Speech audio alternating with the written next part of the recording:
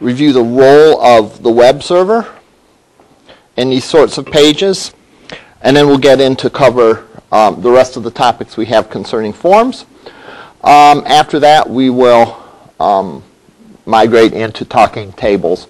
We really have a handful of main topics. We're getting down to the wire. Of course, anything that you any questions that you have concerning your project is a priority. So we can make class time for that. So if anyone has any questions, feel free to bring them up during class or during the lab. We'll wrap up tables today. We'll wrap up forms today, and we'll start tables. I don't know how far we'll get on tables. We might finish it. We might have some more to wrap up next week. After we wrap up tables, the last topic that we'll cover will be JavaScript. At any rate, the idea of forms is like this. We have many websites that produce different output depending on the circumstances. And those websites are often called dynamic websites because their content is not static. What do we mean by static? Static in this context means unchanging. Dynamic means changing. So for example, if we were to go to Canvas, perfect example. All right? If you were to log into Canvas and I were to log into Canvas, we are both accessing the same page when we go to the dashboard. Right? However, your dashboard is going to look much different than my dashboard. Why? Because we each logged in. In other words, we provided the server some information. In this case, we provided the server information about who we are via the login and password. And as a result, we get different information out from the server. So it's not as though there are a bunch of web pages out there sitting and waiting to be delivered. All right? There is one web page, but it's a special sort of web page. It's a dynamic web page. And it is not written in HTML, though it produces HTML. So the scheme is sort of like this. We are the client. The client is the person that is accessing the web pages, requesting them. And it could be a computer. It could be, it could be a person at a computer. It could be a person at a mobile device. It could actually be something like a search engine that is crawling the web and looking to index all the pages that it finds. In any case, you have a client that makes a request through the internet. We draw the internet as a cloud because it's not a direct path from the client to the server. There's many sort of hops on the way. And it may go between a variety of different computers, all part of the internet, and so on. We're not terribly interested in the details of that. All we know is if we make a request through the internet using the domain name servers that we talked about last time and the IP addresses and the domain names, your request makes it to the correct web server. The web server then sends a response back. And in the case of static web pages, that are pages that you like we've developed so far in this class, the request comes in and the page is simply delivered. It's sort of like if you order a Big Mac at McDonald's, there's a Big Mac sitting there in a bin, the server simply grabs it and hands it to you. All right? There's no special processing involved. It's just there, it's pre-made, it's sitting there waiting for the next person that asks for it. And it's simply delivered to you. Yeah, just like that. Just like that. So we have a request and a response. The response, when we're talking about a web server, is going to be a web page. And that will be in HTML, CSS, JavaScript, and any other files that are part of the result. Now, clearly in the case of Canvas, this model doesn't work because there isn't a pre-written web page out there for every single person. All right? You can imagine how difficult that would be to maintain. There would have to be, there's thousands of students, that attend LC. I don't know the exact number, but I would think around 10,000-ish or more students that attend LCCC. Well, that would be a lot of web pages to have and to maintain. And when someone adds a class, you'd have to change their web page. And when someone drops a class, you'd have to change it, and so on. So that model doesn't really seem to be feasible using static web pages. Well, it's not using static web pages. It's using dynamic web pages. And with dynamic web pages, there are languages that run on the web server, such as PHP or Python or ASP.NET, using C# and so on, that can integrate with the database. And when the request comes in, the program puts together a web page sort of on the fly, specific for the person's request. So you type in your credentials, your username and password. Those credentials are used to pull out what courses you're attending this semester, and so on. And it creates a web page on the fly just for you. And it delivers that to you. All right? Now, here's a key thing to remember. In both cases, whether it be a static page that's already written and sitting out there, or a dynamic page where you have a program that creates the web page on the fly, what gets delivered to the client is a plain old web page that contains HTML, CSS, JavaScript. It's just a matter if it's pre-written or if it's assembled on the fly. And the analogy I give, if McDonald's is the static web page, someplace like Subway would be the dynamic web page, right? Because they don't, if you go to Subway, they don't have a bin in the back with every possible sandwich that anyone could order, right?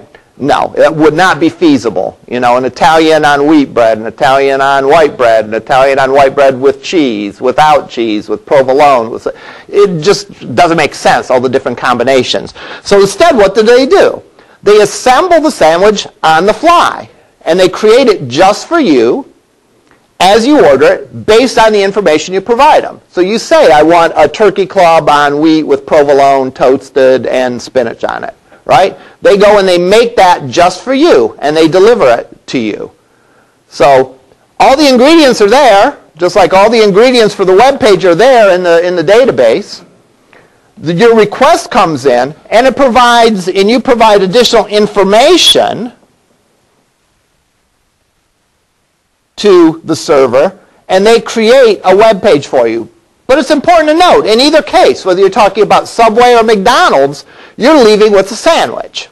All right? You're leaving with, in the case of a web server, you're getting delivered to you a complete web page. It's just a matter of whether that web page was finished, sitting out there waiting for you, or whether it was assembled dynamically on the fly. All right? Now, in the case of web pages and not sandwiches, the input that you give to the web server comes in many forms. You give your IP address, which gives the web server some indication of what your approximate location is. So based on your IP address, it can tell who your internet service provider is and get an idea that you are in Elyria, for example. All right? It knows what platform you're running. It knows if you're on a PC or a mobile device. And it knows if you're on a Mac or a PC, if you're on a Android or iOS or whatever. So it knows some characteristics about what equipment you're running. But the part that we're interested in for this class is it knows information that you provide on the form. So in the case of Canvas, the information you provide on the form, of course, is your username and password. That gets sent to the server. That retrieves information from the database concerning what classes you're taking. That information is put together by the scripts on the server to create a web page, freshly baked for you, and gets delivered to you. In the case of Google, we can see a couple things take into consideration. We saw last time, whereas if you Google Italian restaurants,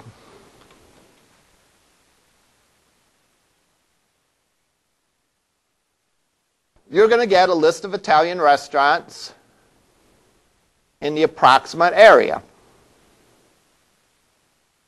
So Sereno's is just up the road. Olive Garden is, maybe 10, 15 minutes away, and so on.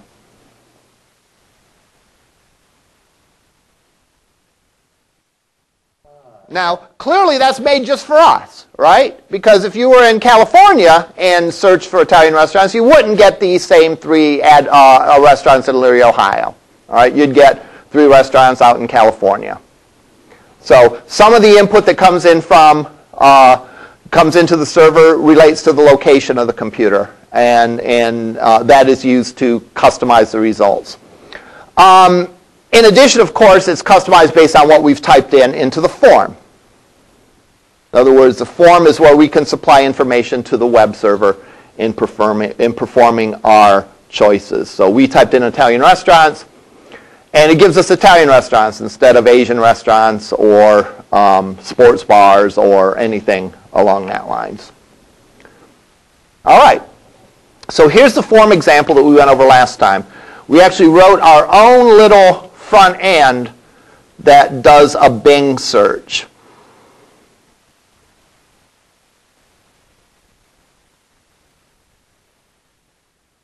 So here's the page.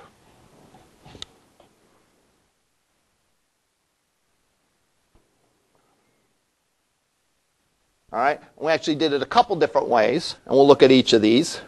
I put these all on one page just for simplicity's sake. The first one we'll look at is a text box, and then we'll look briefly at the drop-down and the radio button. All right, so if I type something in here,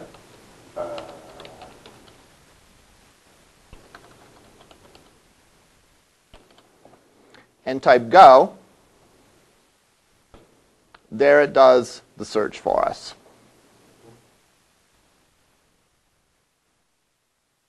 Now let's see how that is accomplished.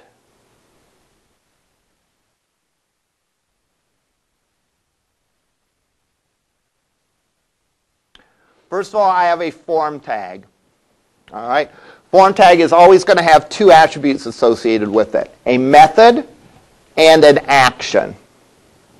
The method is either the word get or it's the word post. Keep in mind, typically when you're creating a website like this, you or members of your team are doing both the client and are doing both the HTML and the server-side scripting part of this. So you will know what these parameters should be. All right? But let's explain what these parameters are in this case, and again, in other cases you will know what they are. The method is how you are passing the data from your form to the server. And there's 2 basic methods. There is get and post. Get means that the data will be put on the query string. Post means it will be sort of posted behind the scenes. So, if we look at this example, oops.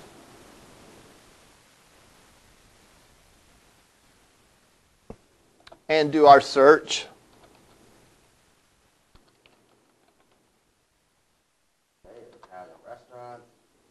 We'll notice up on the query string we'll see the term that we searched for.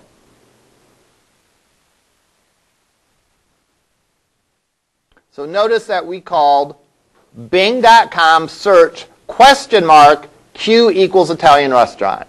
So data is passed on the query string in these pairs, where there's the name of the field, an equal sign, and the value. So Q is the name of the field, equals Italian restaurant. So Italian restaurant is what we typed in there. If we typed in Asian restaurant, it would say Q equals Asian restaurant. Now why Q? Q is when I did a little reverse engineering and I ran an actual Bing search, Q was the name of the field that the Bing search engine requires. So I just did a regular Bing search and examined the query string, and I saw that Q is what it requires. So I used Q. So everything after the question mark is called the query string. And in this case, there's only one value that we're passing. That is the value of the search term. But there could be others. All right? There could be additional fields that we are passing on the query string. But all of them will look the same. It'll be the name of the field, an equal sign, and then the value of the field. If you have multiple fields, they'll be separated by ampersands. So if I had another piece of data that I was passing, like maybe the language, there'd be an ampersand, the name of the field, an equal sign, and the value.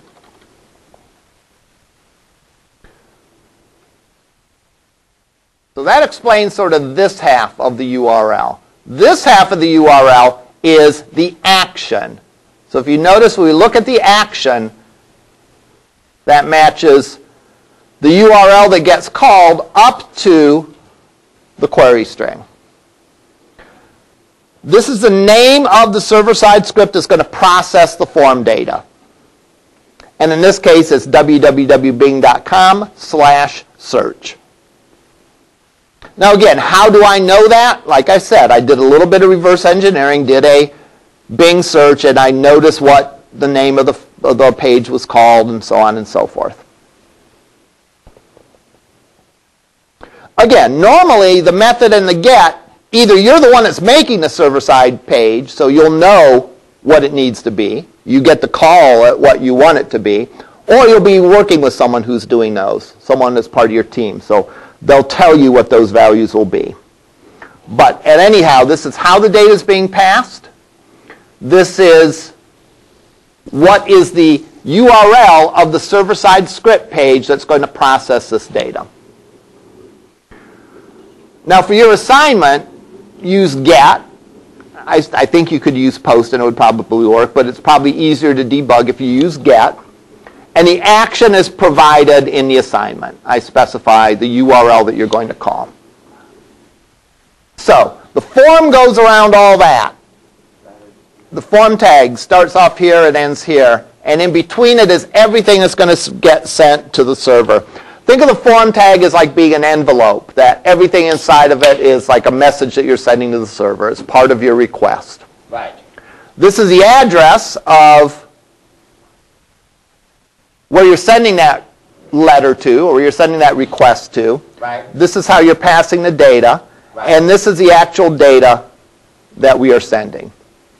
Now, let's just look first of all at the input tag. Input type of text, name of queue, and an ID of queue. Form fields will often have a name and an ID. All right? Those are used for different things. The name is what is going to be sent to the server. So remember I showed you this URL. This is the name. The ID is used for a couple of other things. It's used for JavaScript, and it's also used for this label tag that we'll get to in a minute. Usually just to sort of eliminate confusion, I will make the name and the ID the same thing. It just simplifies things. Right. This text box is what we want to call queue on the query string. How do I know that? Well, that's what the URL needs to look at. It needs to look like a queue, have a queue there. Therefore, I gave it the name of queue.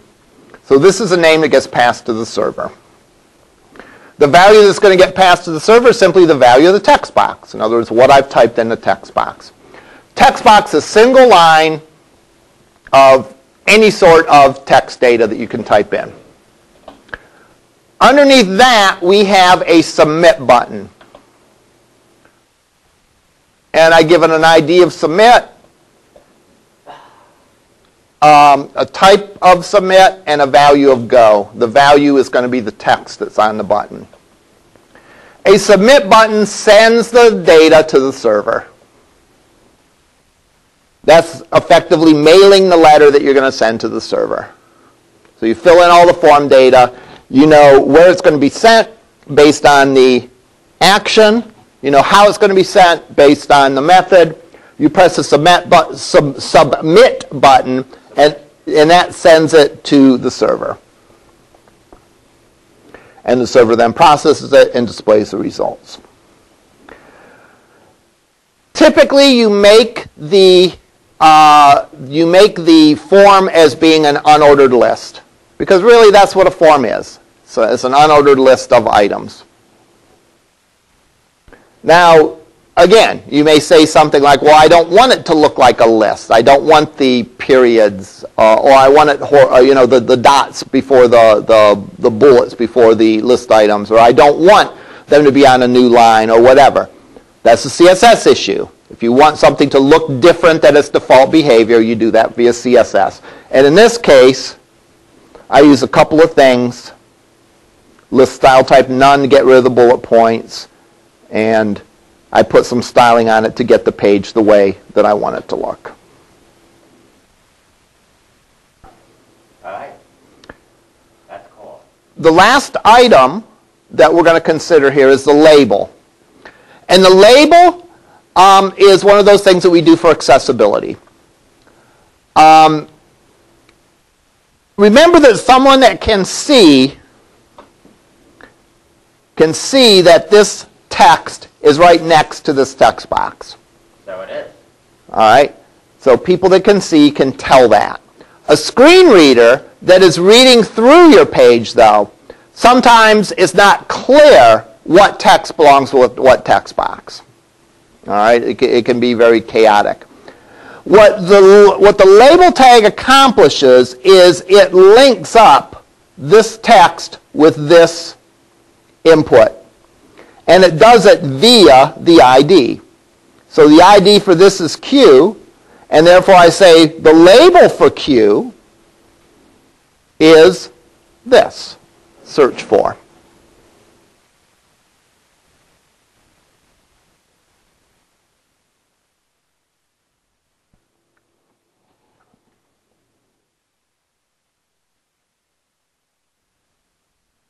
I duplicated this form a couple different ways.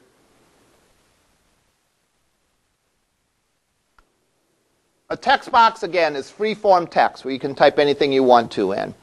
But often that's not the best for your form, right? If you have a list of only a certain set of allowable values, it's better to restrict the user to one of those values. So for example, in the pizza example, there's only 3 sizes for the pizza, small, medium, and large. You can't type in personal, or you can't type in sheet, or anything like that. Our pizza place only serves 3 sizes of pizzas. So you wouldn't want to use a text box for that, because a text box, the user can freeform type in anything they want. You would want to restrict the user to typing in only certain values. So we looked at 2 ways to do that last time. One as a drop-down and one as a radio button. With the drop-down, again, it uses a select tag with a set of options. The name goes on the drop-down. The options have a value, and they have a text between the start and end option. This text here between the start and end tag is what the user is going to see. The value is what's going to be sent to the script. So for example, if you were doing a online ordering system, you might need to send to the script the product ID. And the product ID could be like QY7238. Well, your users aren't going to know what that product ID stands for. They're not going to know that it's this item or that item. So you write here, between the start and an option tag, an English language, a user-friendly, a user-understandable description of what the product is. And then the value of the option is what the script is going to see.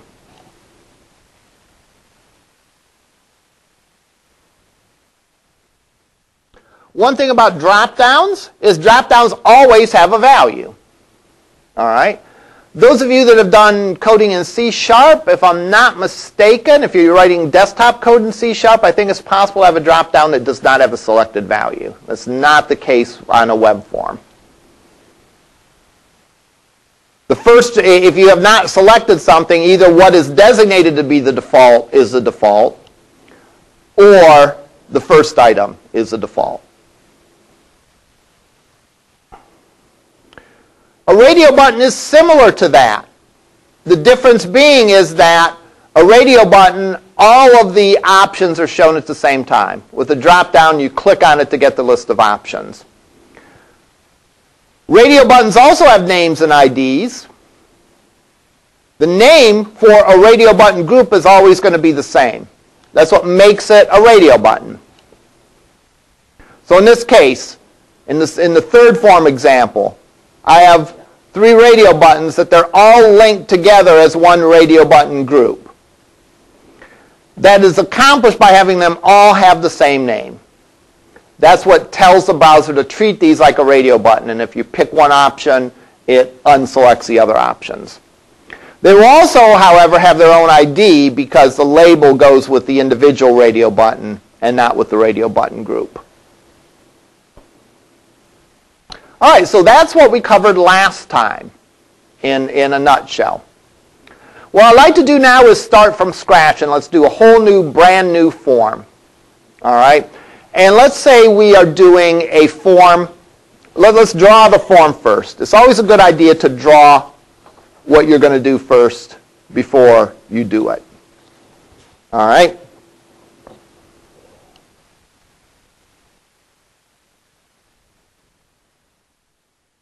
So let's draw a form that we're going to develop. And let's say it's a form that you're going to fill in if you're interested in some of the programs here at Lorain Community College. Let's say this is like a request for information form. All right?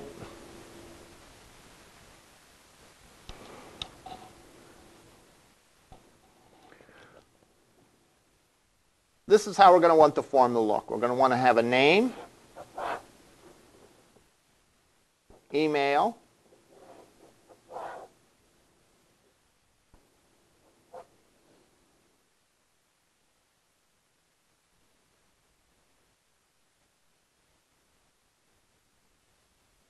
an education box that's going to have 1 of 3 values. High school graduate or high school student, high school graduate,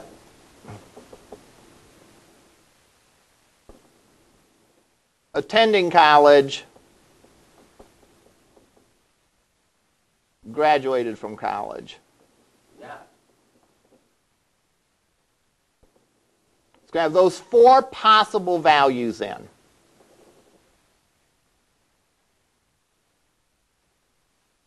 We're then going to want to say, what am I interested in?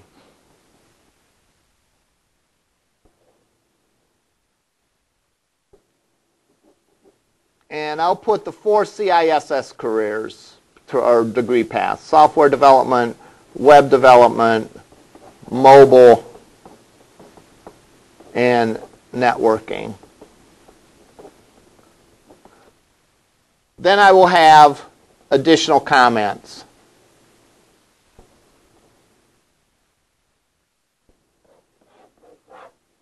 And it'll be a box where they can type in multiple lines of comments.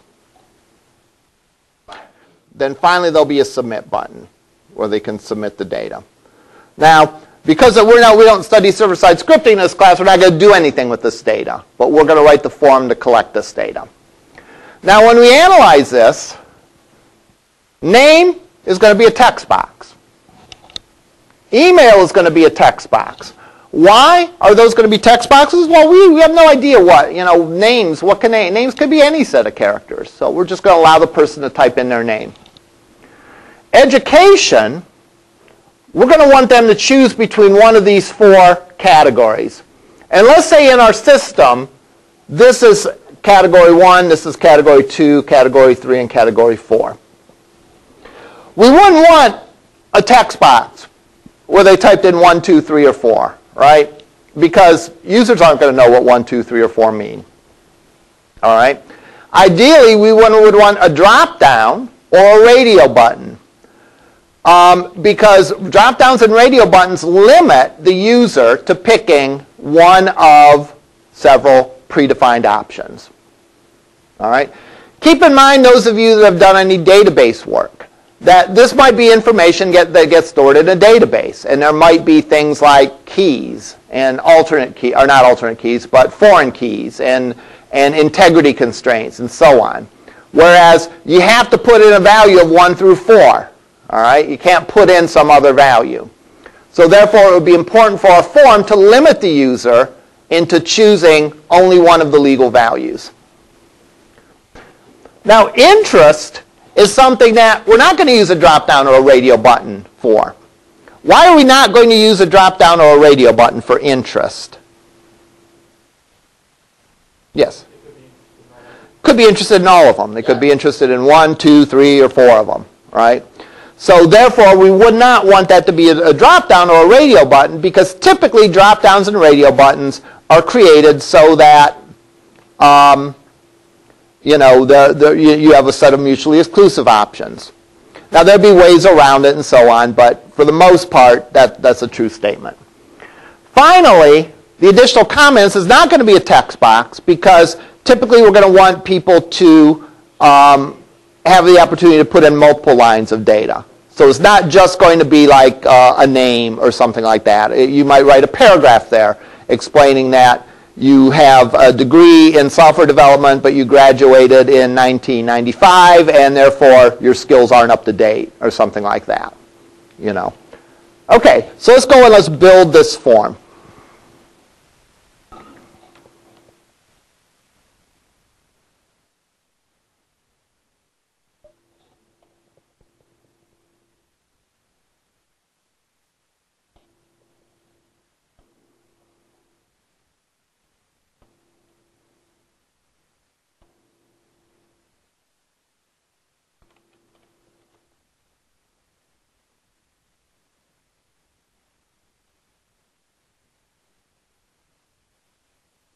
I'm going to start out with no CSS so we can practice building that CSS again.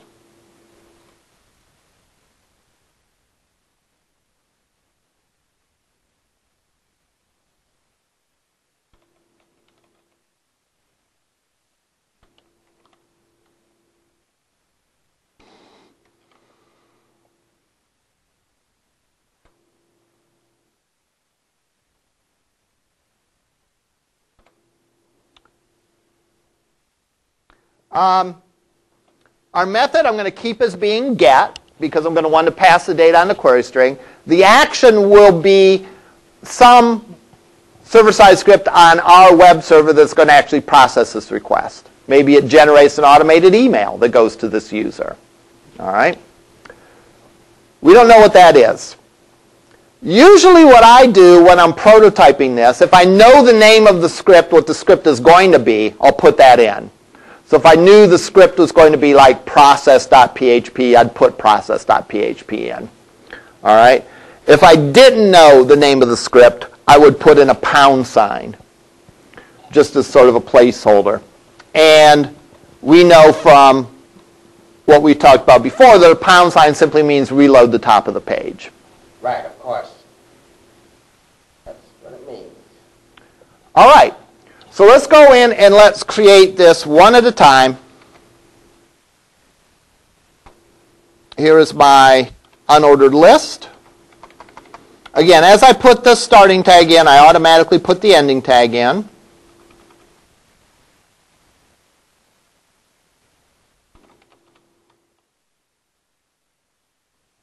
Every one of my form items is going to kind of look like this. We have a label.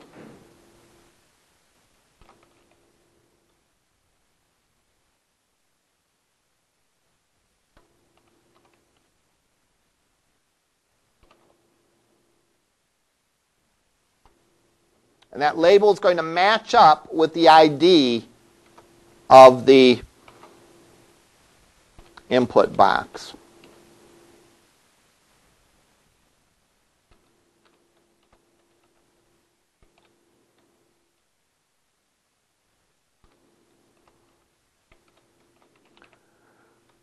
What name do I give to this text box? Well, it needs to match what the name of the script is going to be.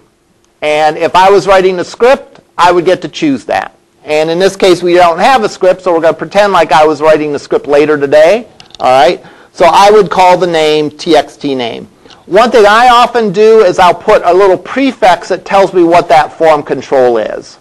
So I'll put txt name, meaning that it is a text box. You certainly don't have to do that if you don't want to. In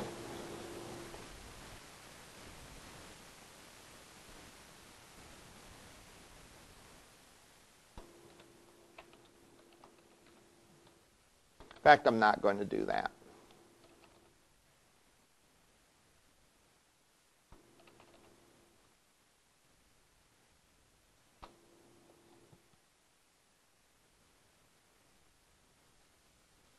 Remember, this has to match. The ID has to match the label for. And the name has to match what the server-side script is expecting. So that's the name. Let's now put in email address.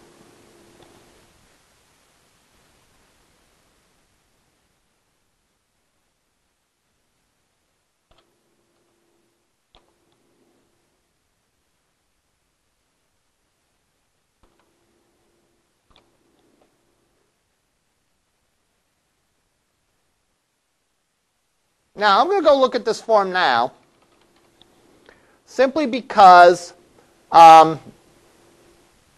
it's good to periodically look at something when you're developing it, as opposed to developing a whole giant set of code and then go and look at it at the very end. All right, it's better to code a little bit, look at it, code a little bit, look at it, in my mind. So I'm going to do this, and I'm going to look at the styling of this. Right.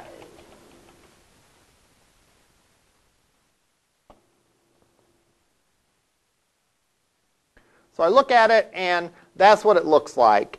And a few things I don't like about it. I don't like the fact there's a bullet point. I don't like the way those things line up. All right? I agree. So we're going to do some styling here to change the style of this form. All right? So let's go in here and keep in mind that anything that you can do to any other thing on your page, style-wise, you can do to a form. So I'm going to, first of all, for this unordered list, I'm going to say list style type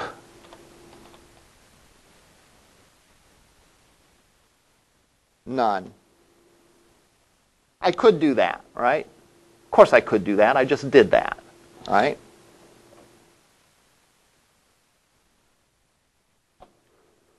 And boom, it got rid of the bullet point. I saw that. Got rid of it, all right.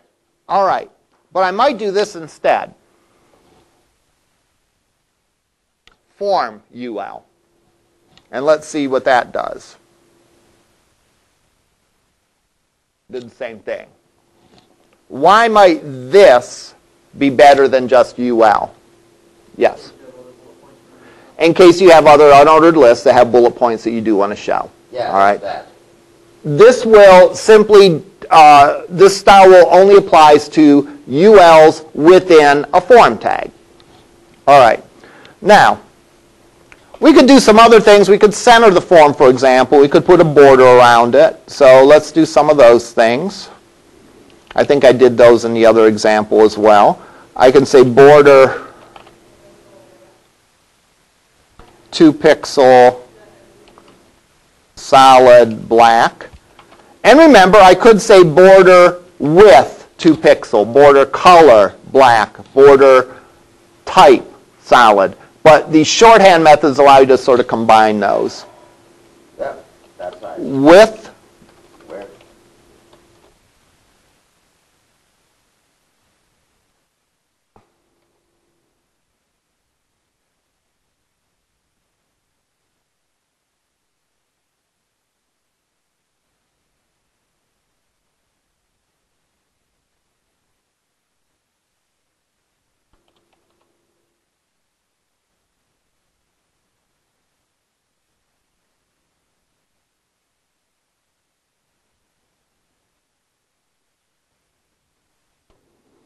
AAAAFF. What color do you think that will be?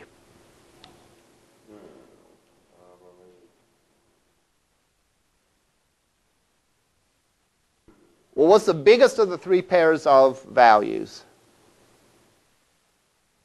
These two are equal.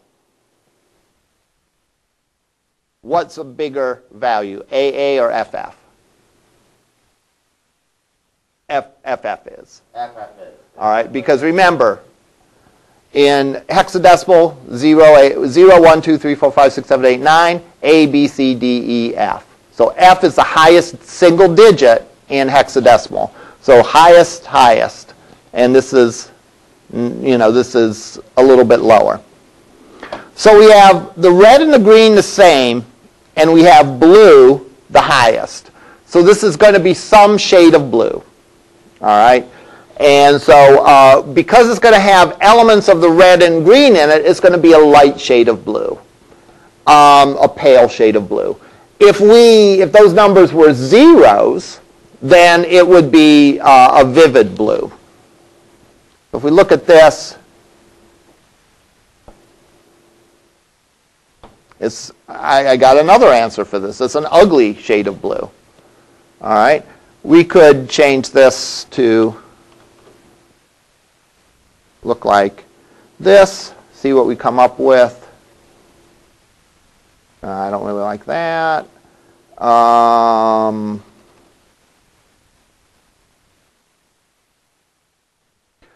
Hey, why worry about that? Let's just go to a color chart.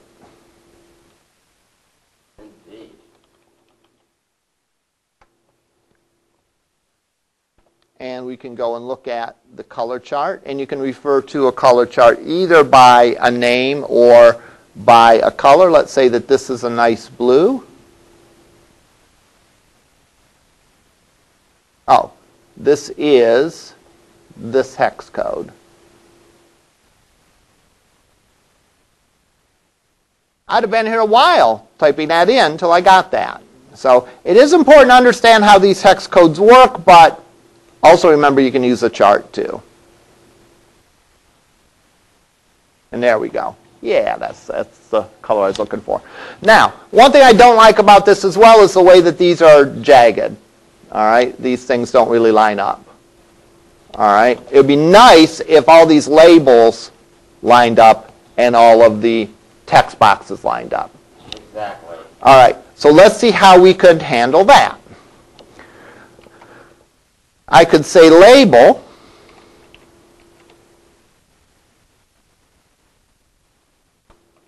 width 100 pixels. Let's see what that does. Does absolutely nothing. Why did it do absolutely nothing?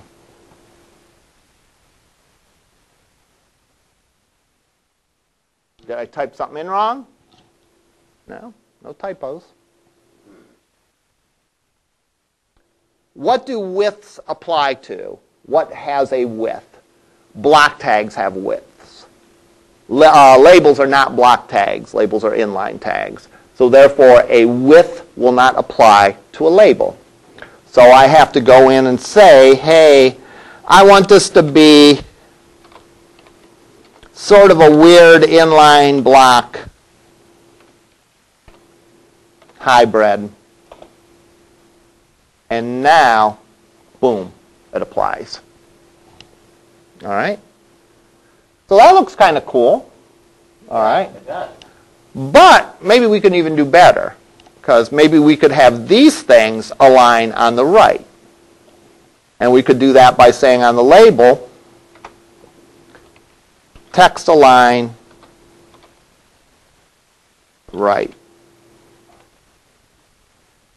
And I didn't spell that right.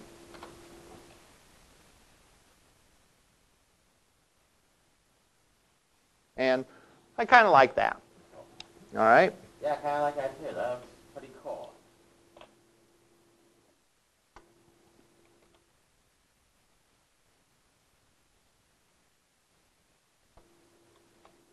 Font weight bold.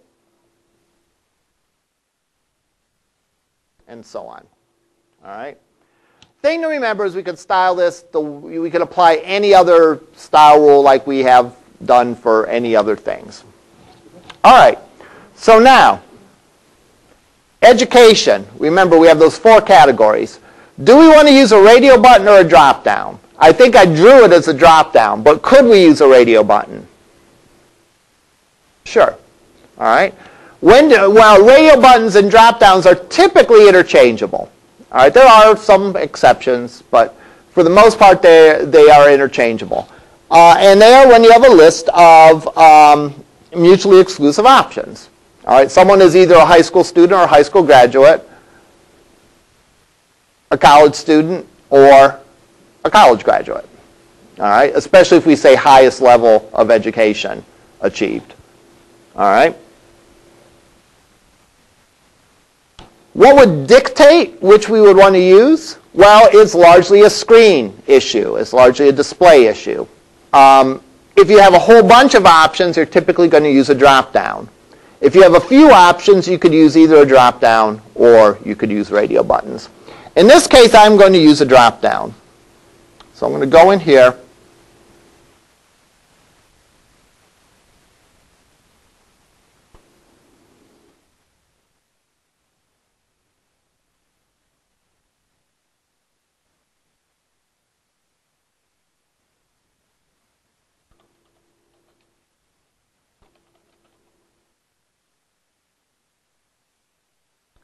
You do not use an input tag for a drop-down. You use a select tag.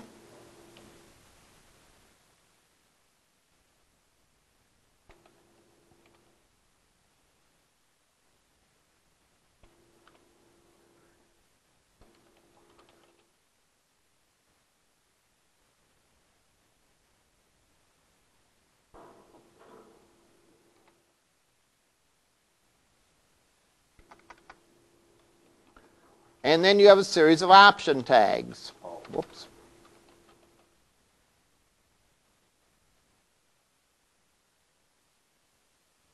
And remember, the value of the option tag is what the script is going to see. Between the start and end is going to be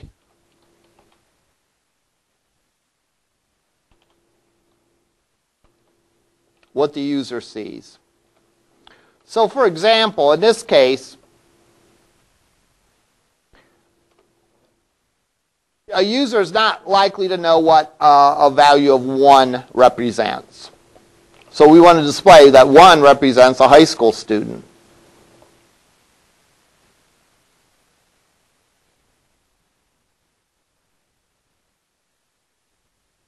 Two represents, whoops, high school graduate.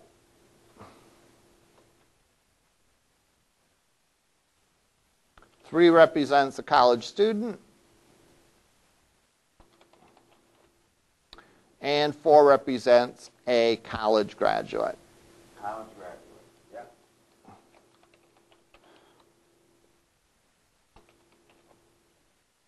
So we go and look at this, and there we have the options.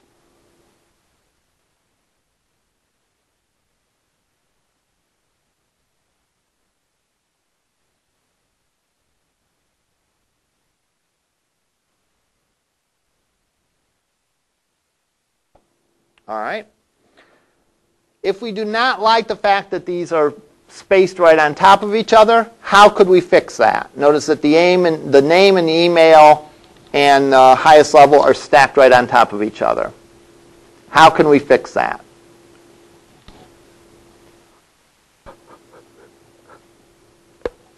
There could be more than one correct answer. Notice that there's no space between. You're going to use CSS. Margin or padding. Would either one of those would accomplish that. Again, I like that you first of all said, first of all, it's CSS. Because that's sort of an important thing to identify like right off the bat. All right? Because if I didn't have any idea of what to do, at the very least, I know that it's a CSS issue. How do I know it's a CSS issue? Because I'm dealing strictly with the appearance of the page. And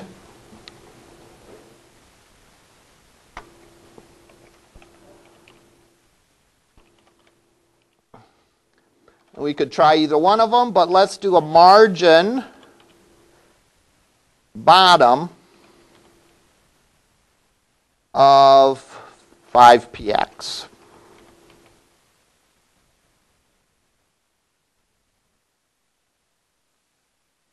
All right.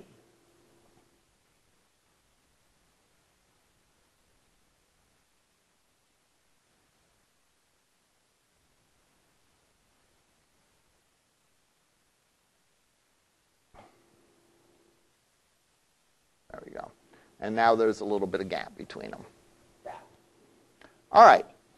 Next thing we have to do on our form is what they're interested in: software, web, mobile, and networking. Now, could we use drop-downs for these? We could. Yeah. Could we use one drop-down for these?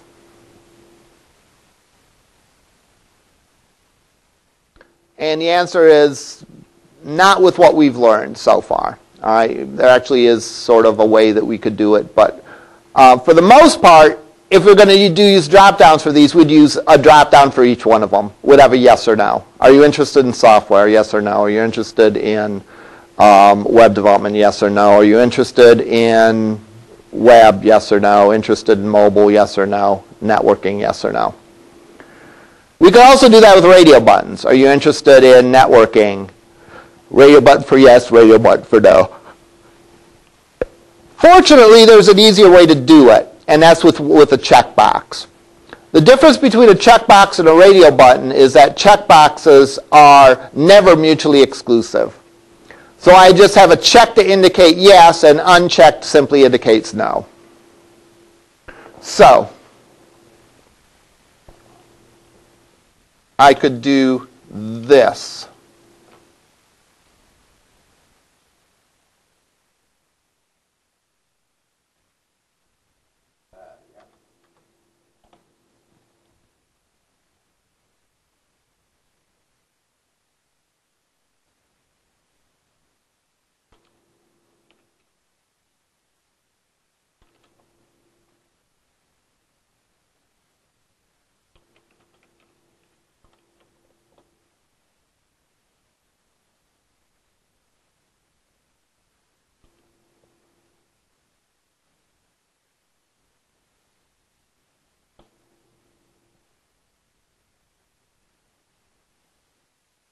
And there's the checkbox. It can be yes or it can be no.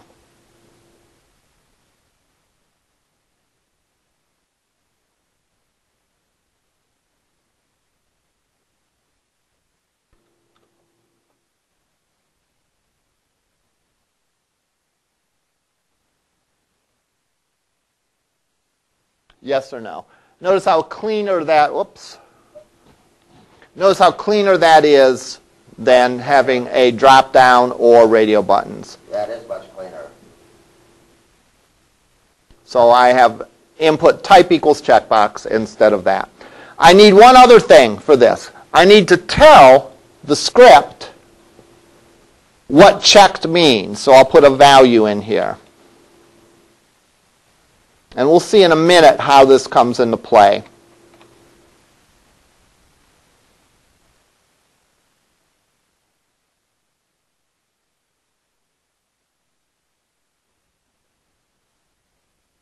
Now,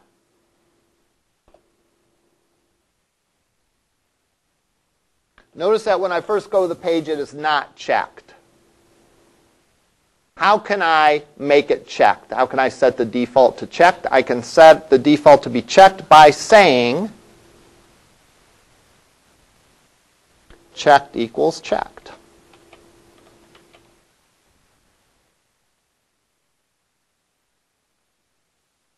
And then when I load the page up, it's checked by default.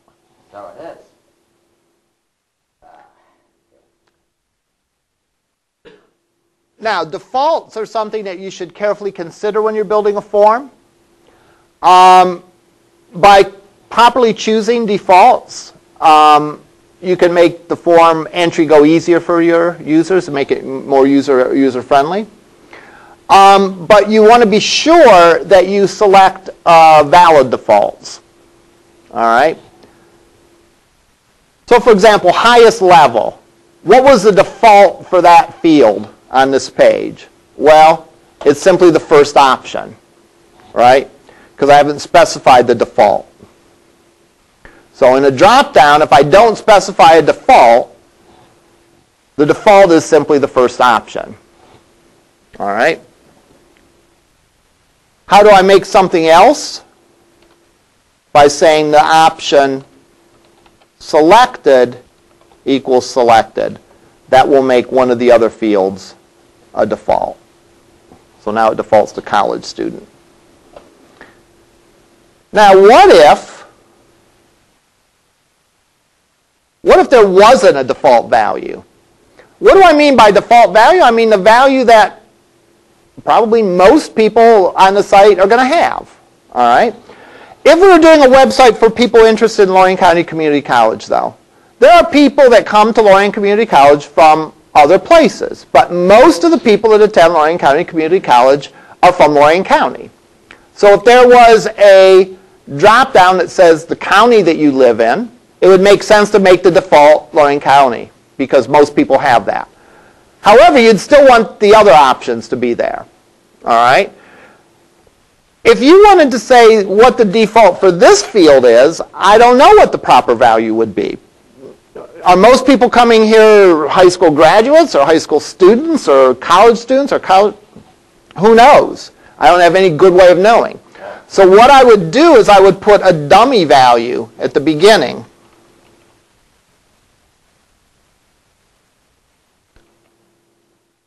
Maybe with a value of 0 that says, please select. And if you don't specify the default, the first value is the default. So that way that would force them to select one of the values. If you make something the default and it's not really the default, you're going to have people erroneously skip that field and get the wrong value. All right, let's go and finish this up.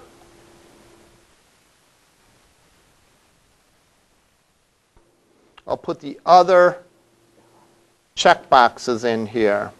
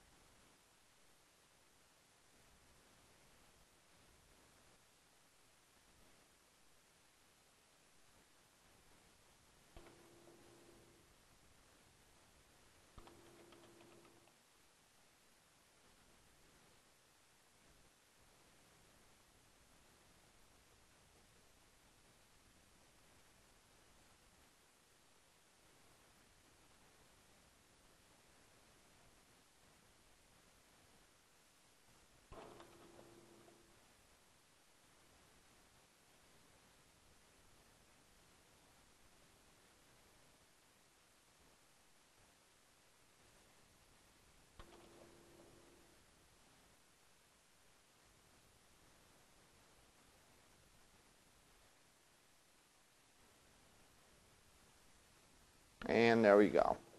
And they're all checked to be checked. All right? Usually what organizations do is they sort of set the defaults in their favor. For example, if you go and register for a site, it will say, do you want the newsletter? And they'll have it selected yes. That way, by default, that is selected.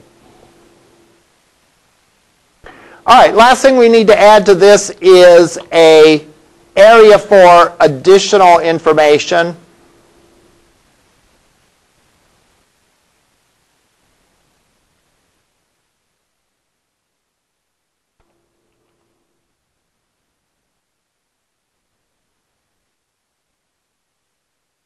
and that is a text area.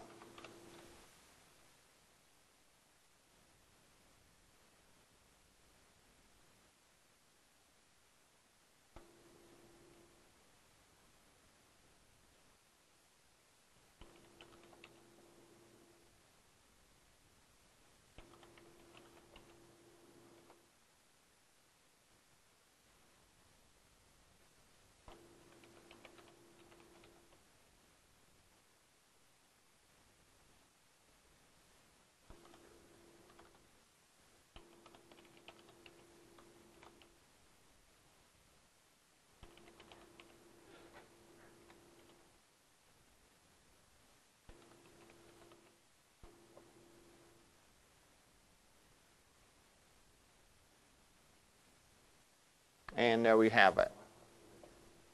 Now we can do something like specify a height and width in for the text area.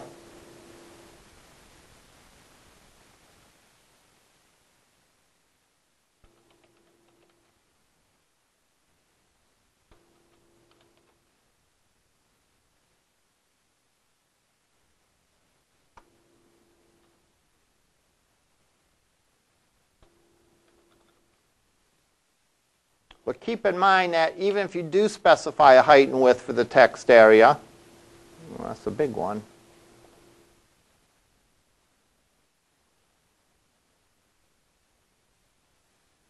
that text areas are unlimited.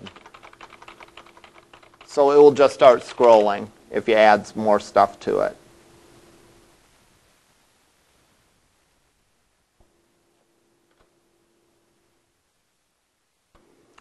Let's make it not quite so big. Finally, the last thing we need is we need a submit button. And what does the submit button do? It actually sends a value to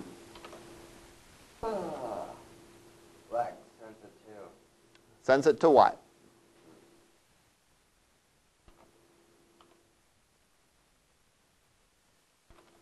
Sends it to the web server to be processed.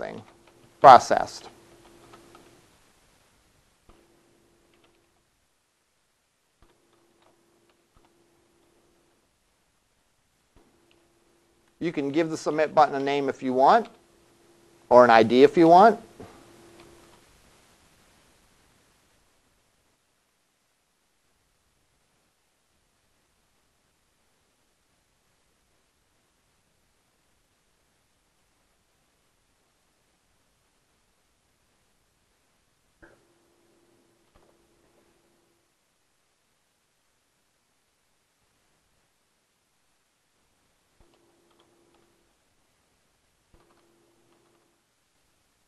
All right.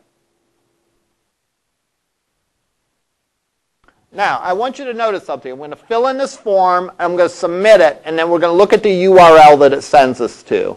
And we're going to try to make sure we understand the URL that it sent it to. So I'm going to enter in name of Mike, email address, mzellers@lorainccc.edu. Please select. I'll check all of those, and I'll select that I'm a college graduate, and so on, and I'll click Go. Let's look at the query string.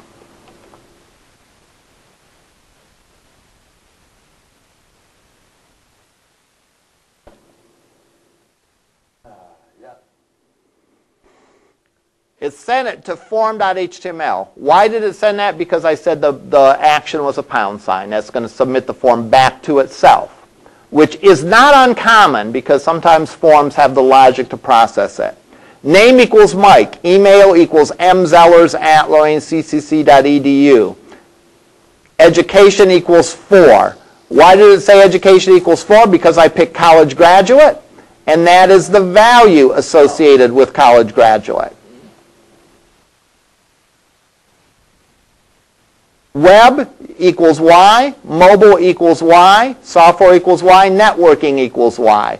Why is that the case? Because each one of these fields had a name, and because they were checked, it sent the value.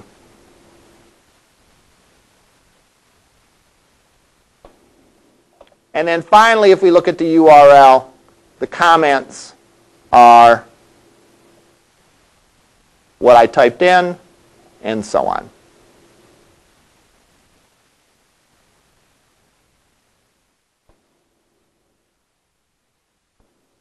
Actually, I'm going to do a little better than what I did. I'm just going to say action equals an empty string, nothing. That will send it back to itself. But again, notice how it used the value from here and the value from here. What if I don't select any of these? Notice how it didn't put it on the query string.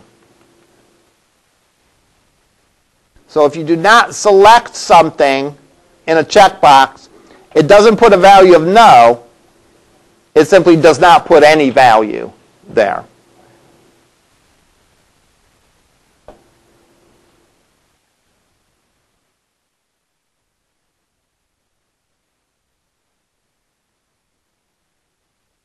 All right. Let's see. We have two more topics to cover with regards to forms. One of them is how you can break a form into sections.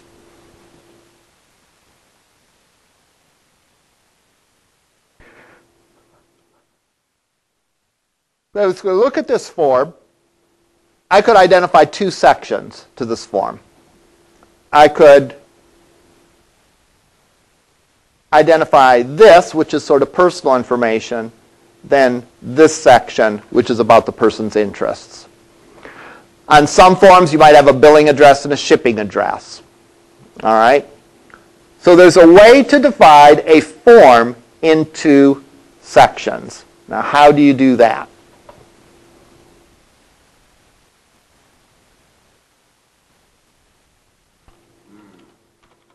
Let's Google it. Let's say I forgot what it is. Hypothetical situation. I forget the tag for this. HTML form section. Form section.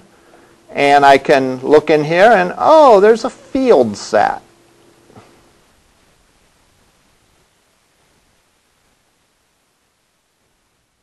There's a field set and a legend. And what these things are, and again, these are useful, both in helping people visually organize a form, but assistive technology can use the legend to help people understand the form if they're using assistive technology such as a screen reader. So what I could do is I could do something like this. In this case, I would have each of these two sections in their own UL.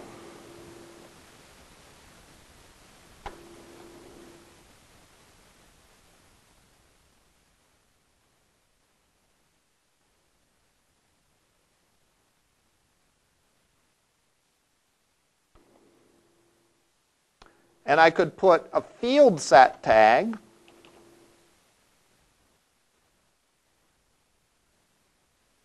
around the first set of things.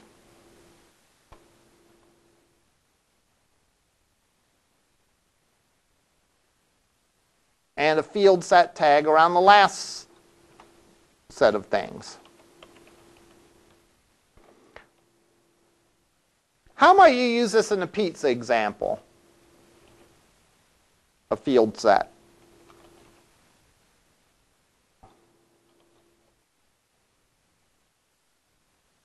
Well, there's a section of the form that's about the person, their name, their phone number, and so on, address. There's a section of the form about the pizza. Or there's a section of the form about the toppings, or whatever, however you think it will be best organized. With the field set, there's a legend then. Or I can type in legend, and I can say personal information.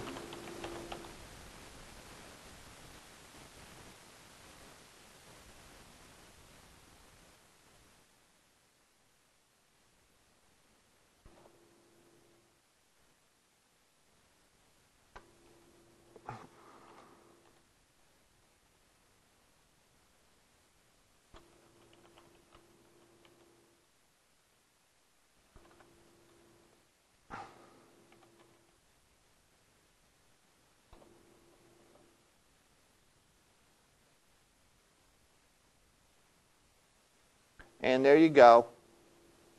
And that divides the form into two little sections. I'm going to go turn off the color for this form, just so that we can maybe more easily see this.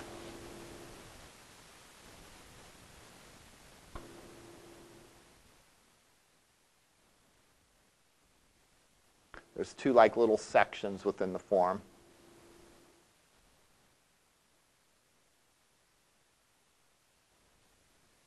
I'll get rid of the border on the form too, so we can see those sections even better.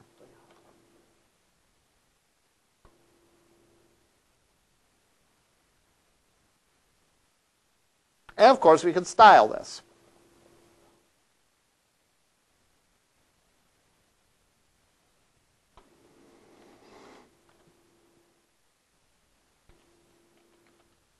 We can make the field set have a different sort of border.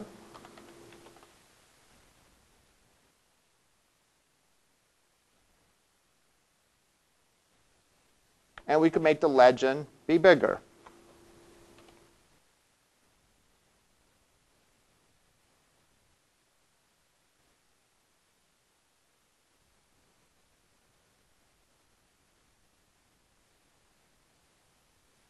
.2 EM, for example.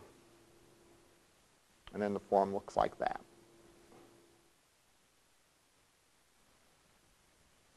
All right. The last topic we have about forms, and we won't get into tables at all today. I know you're heartbroken, but that will just give you something to look forward to for next week. Right. The last thing that we're going to cover with forms are additions to HTML for HTML5. Everything I talked about here is HTML4 and HTML5. So all the tags I talked about here existed in HTML4, and they still exist in HTML5. But in HTML5, there have been some additional tags created that makes your life a little easier. For example, a text box is a text box. I could put any text inside of it. So I could put numbers, letters, all kinds of things. There may be some cases where you want the data to be formatted a certain way. You want the data to be an email address, for example. All right? Or if you had a number, put in your age. Well, you want that to be a number. You don't want, you don't want someone to type in just any old letters for age. Or if you have a date, you might want them to put in a valid date. You don't want them to just type anything in for the date. So text boxes in HTML4 were just plain old text boxes. So how did you make sure that they typed in a date if it was a date? You would use JavaScript to do that. In HTML5, however, there are some additional form controls that make your life easier. Now, if they make your life easier, why didn't we talk about these in the first place? Not all browsers support them. And we'll see what a browser does when it doesn't support them when we look in a minute. So let me look in W3 Schools.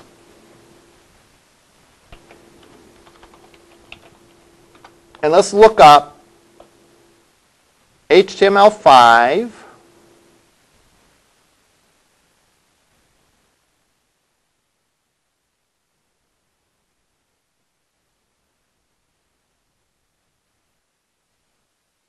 Look up form elements.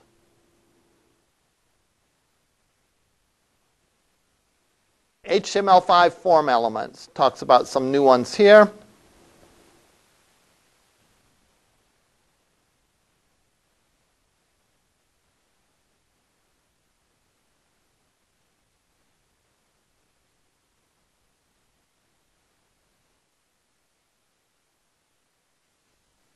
HTML5 input types. There are a couple things in HTML4 we didn't talk about. One is a password control. And a password control, you say type equals password, and then when you type something in, it shows the dots. There's a reset button that's used to clear out the values in a form. I generally avoid the reset button because it causes more trouble than it's worth. In your course search, here on campus, if you search for a course, if you don't hit the right button, it doesn't do the search, it clears out all your options. And therefore, and it can be very maddening and angering. Therefore, I avoid using that. Here are the HTML5 things, and we'll see how it does on a browser that doesn't support them. One of the examples is date. All right? So I can click date, and if I click the pop-up, up pops a little calendar, so I could pick the date that I want. I'm also not allowed to type in any old stuff. Notice I just hit the keys. I'm hitting the letter keys. Nothing goes in. I have to type in something valid. But I can't type in the 15th month. I just tried to do that. It gave me the 12th month.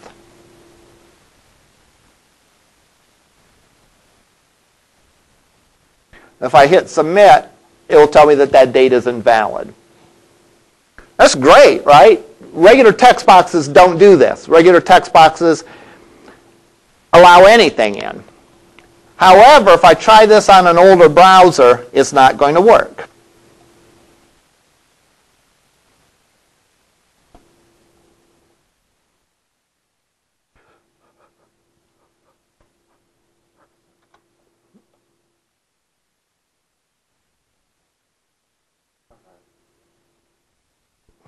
So notice here, I can type anything I want to in this version of Internet Explorer. I can submit the query, and it tells me that that's the date that was received. Remember I mentioned a while ago, a useful site that you can go to is Can I Use? Right. Can I use? And what that will do is that will show you if I look up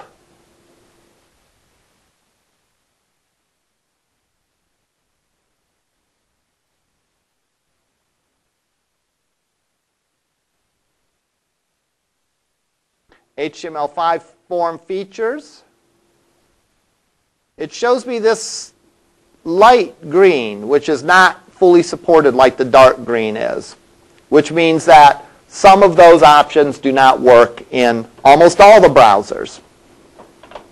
But notice what happens if it doesn't work. If it doesn't work, it acts like a plain old text box, which just puts you back to where you were before. All right?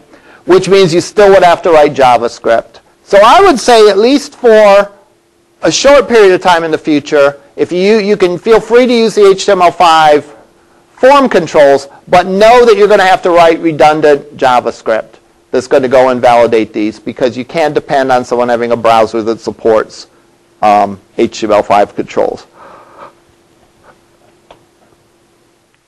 This, again, is known as graceful degradation. In other words, if you're on a lower-end browser, it doesn't break. It doesn't do everything that you want it to, but it doesn't break. Other examples. An email address. Our form here that we had a minute ago had an email address in it, but we could type anything we wanted to with it. Whereas this, with the email address, if we type that in and try to submit it, it will tell us there must be an @ sign in the email address. Month, number, input range. That gives us a slider where you can slide, like a volume control. Telephone number, time, URL, and so on down the line. These are all more specialized versions of the text box. And they're for things that are very commonly used. Dates, email addresses, URLs, and so on. Therefore, it's important if you're developing something to consider using them, even though you know that they won't work on some browsers. And you'll just have to write some redundant code to handle those people whose browsers don't support those. And that would typically be JavaScript. The alternative for that would be using just a plain old text box, and then you'd have to write JavaScript anyhow. At least people that have HTML5 browsers that can handle form tags, or the input types rather, will get the benefit of those if you use them. Any questions about any of this? Any questions about your project? All right, I'm going to pick up on Tuesday about tables. We'll go over Tuesday. We'll start tables on Tuesday. We'll probably get them mostly all done on Tuesday, and then we will get into JavaScript also next week. Questions? All right, we'll see you over in lab.